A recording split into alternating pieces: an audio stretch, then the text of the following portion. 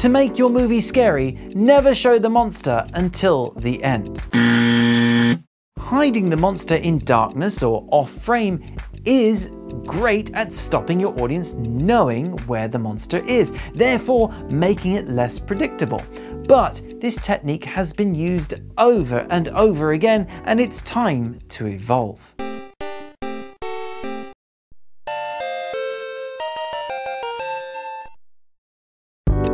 Bam! Spoilers ahead! I was so disappointed when I watched the final trailer for Jordan Peele's Nope.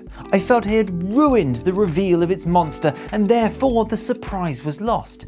In fact, this made me go into the movie worried about whether it could actually live up to the hype. Jordan Peele's Nope does something with its monster that truly grabs your attention and never lets you feel safe, even though the movie shows the monster from early and often. This is where the Pokémon method comes in.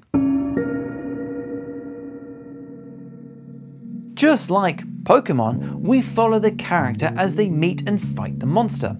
We learn about the monster at the same time as the characters. This is fundamentally crucial to pull off the Pokémon method. By doing this, you never let your audience get ahead of your characters, which for a horror film is really quite important. In Nope, this means we see the monster at the same time as the protagonist. There is a temptation to throw on a long lens to help guide the audience's attention, but Jordan chooses to stay wide, forcing us to actively search the sky and wait.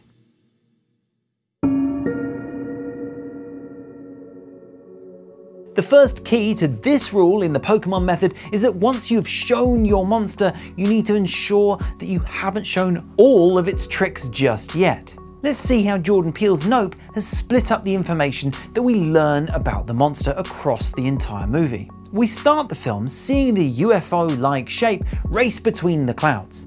This is our first glimpse alongside the protagonist. The UFO seems to abduct horses by sucking them up into the sky.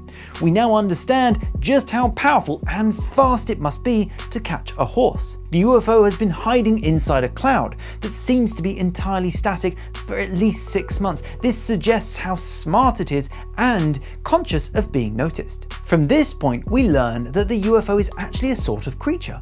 All its actions take on a new meaning, so instead of abducting, it's actually been feeding. The creature attacks only when it's looked at. This gives the creature incredible intelligence and a set of rules for our protagonists. The creature is even more powerful than we thought as it sucks up over 40 people in one go. The creature now deposits all the items it couldn't digest on top of the house where the protagonists live.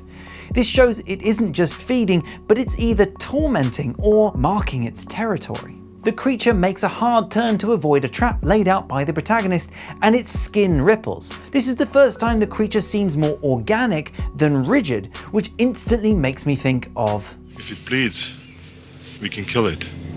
Finally, we are treated to the creature's physical evolution when it unfurls itself in a display of dominance in front of the protagonists.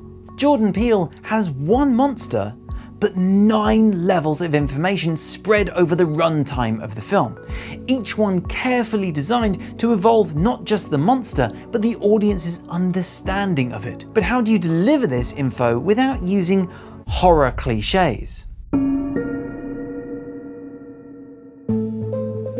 Never give your audience an easy fountain of information. Instead, find intriguing ways to reveal it. You will see in Nope that there is no handy scientist on site to explain the rules of the monster, to share its weaknesses and give the protagonists a clue as to how to overcome the imbalance of power. Instead, we learn about the monster as the characters learn about the monster.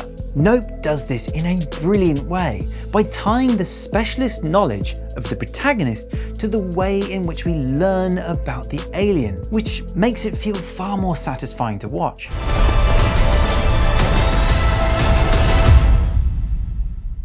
The lights come up in the theatre, and I can say without a doubt that Jordan Peele's approach to this horror thriller is a stroke of brilliance. He uses the Pokémon method to evolve the monster, so we never know what's coming.